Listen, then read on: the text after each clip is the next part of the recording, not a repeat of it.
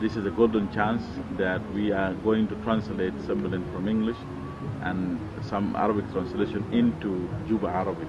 This is a lingua franca of people who are now celebrating moments of independence and so on.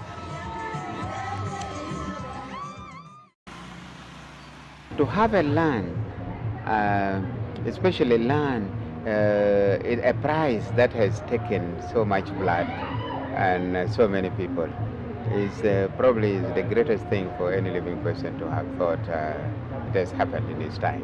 Yeah, to have an independence is actually an experience that is beyond expression.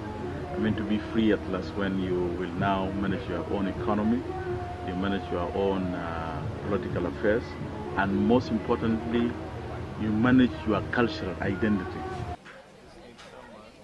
Some of the events in the play are events that could have happened in South Sudan, by the way. These are similarities that are good enough to celebrate in our own language, so that probably when we do it here, Jubans will also say, oh, why not?